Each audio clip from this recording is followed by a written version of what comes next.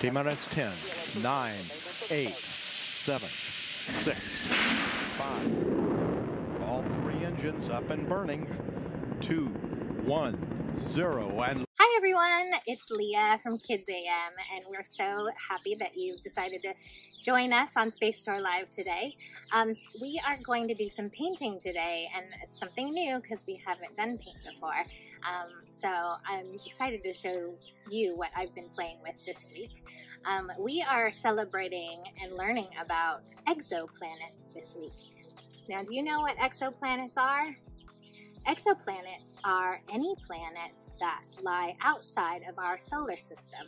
So our solar system is made up of the 8 planets that we've talked about before, including our Earth, the planet we live on, and then our neighbors Mars and Venus and Mercury, Jupiter, Saturn, Neptune, and Uranus, right?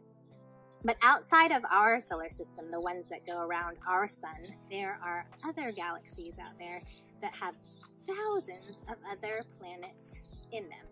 And they have been discovered over the last few decades by telescopes that we have sent out as humans.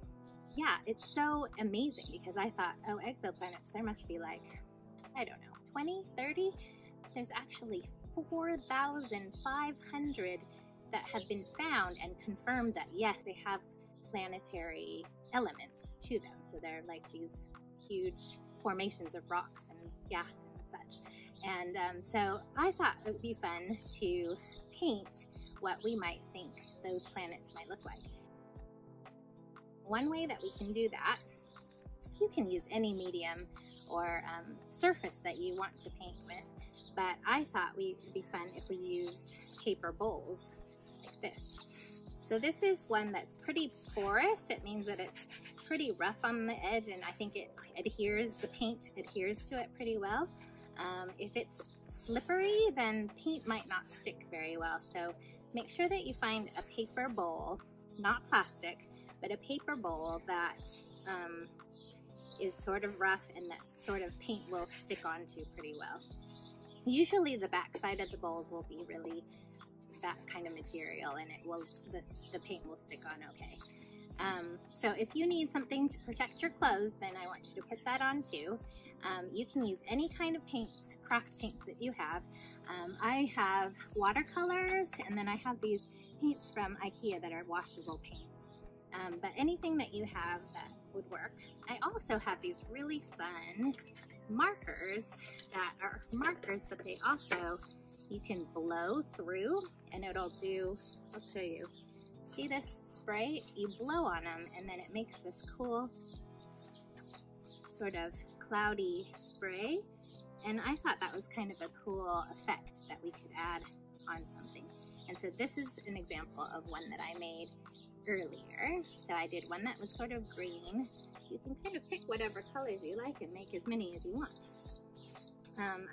So these two I made with watercolors. So I using this palette here. So I made a red one that kind of looks Mars-like, and I made this one that's just green because I thought it was a pretty color. And then earlier I did one that was blue, and I used these water-based paints on these. So this is a thicker paint, and it works just fine. You do want a pot of water to sort of thin anything out and to make sure your brushes are clean. And then you can just have fun with it. So let's get to it. So I have this little palette pack that I can use that I can mix paints on, and so that's what I did. I chose some blues and mixed it with a little purple and white, and then I was gonna make another sort of a gray color with some white. So I'm gonna squeeze this out, a little more white and a little bit of black, so which I have in my this little pot here. So I'm gonna mix a little bit of the black, make a nice gray color. I think we'll do one that's sort of like gray purple. See what that looks like on this. I'll show you what it looks like. So just take your bowl and you can do whatever design you want. I was doing sort of these horizontal lines like this. And you can mix up the colors how you like. And if you find that it's a little thick, this all sort of goes thinner if you add a little water. So I dip my paintbrush in the water and then let it thin out that color, and it'll spread all the way around.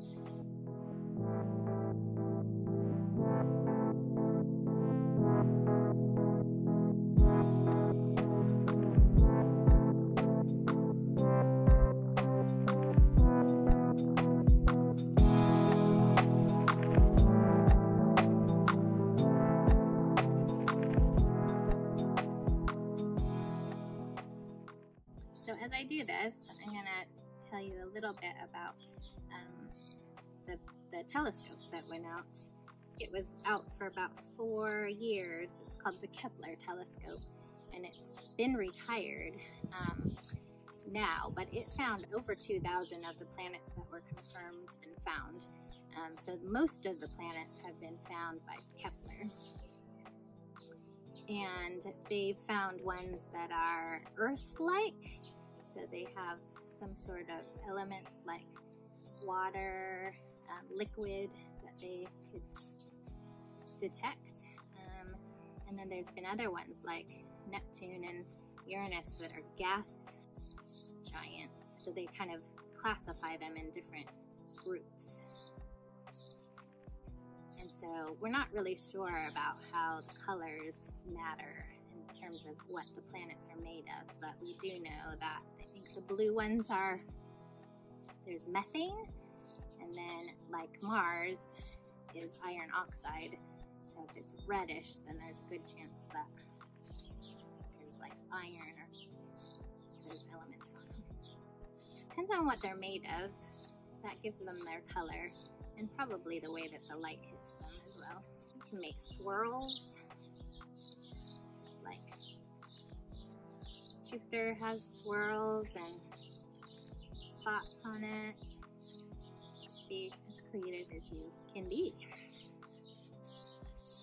And I think when we finish, they turn out really cool.